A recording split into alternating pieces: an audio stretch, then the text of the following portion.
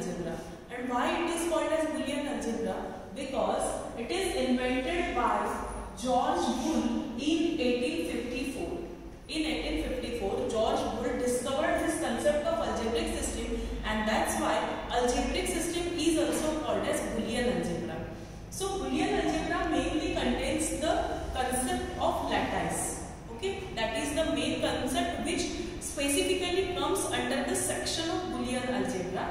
So the lattice is partial ordered set that is denoted by L and symbol, in which every pair of elements A, B that belongs to this particular lattice has greatest lower bound and least upper bound.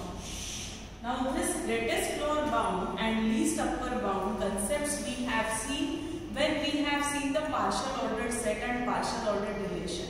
That greatest lower bound means in the particular representation, whenever the elements are connected at the lowest level, then that is called as greatest lower bound of that particular diagram or of that particular partial ordered set. And least upper bound means where the elements are connected at the upper level, then it is called as least upper bound. I think everyone will be remembering this particular thing. Greatest lower bound is always denoted by GLB and least upper bound is always denoted by LUB. So GLB, that is greatest lower bound, is denoted by A into B, as this A and B belongs to which lattice. LUB, that is least upper bound, is denoted by A and the symbol B, that is asymmetric difference symbol is that B. Then these symbols are added in the lattice, that is Boolean algebra, and this is not, we cannot say conjunction and disjunction. Remember, conjunction and disjunction symbols are same. Definitely you will say, ma'am, you only told us that this is conjunction, this is disjunction. But this is conjunction and disjunction when you are talking about proposition.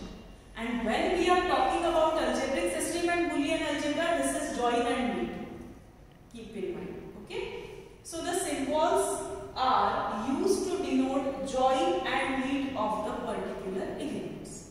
So this is nothing but the lattice, which is the important part of Boolean algebra. Now the next concept related to Boolean algebra is principle of duality. Now as its name implies, duality means whatever lattices we are having, we should have duals of that particular lattice, then it is called as principle of duality. So for any partial ordered relation on set S, now this is denoted by this when we are talking partial ordered relation in terms of lattice. Otherwise partial ordered relation was what?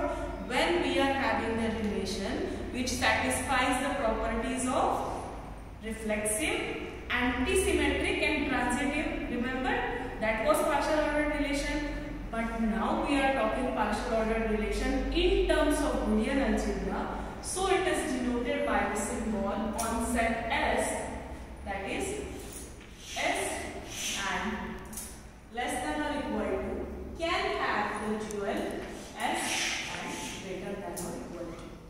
So principle of duality states that these operators, that is multiplication, symmetric difference, less than equal to, greater than equal to, remains true if multiplication is replaced by symmetric difference.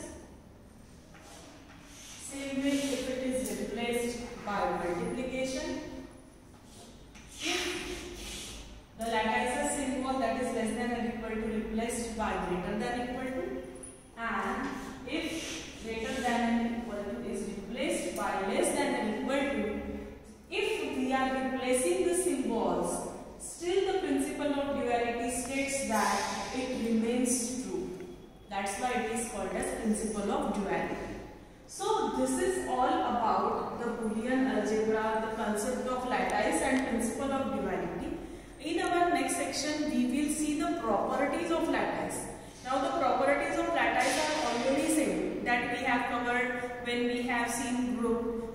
have seen propositions, that is commutative, associative, independent and etc. But in terms of lattice, how they are represented, that we will cover in our next section.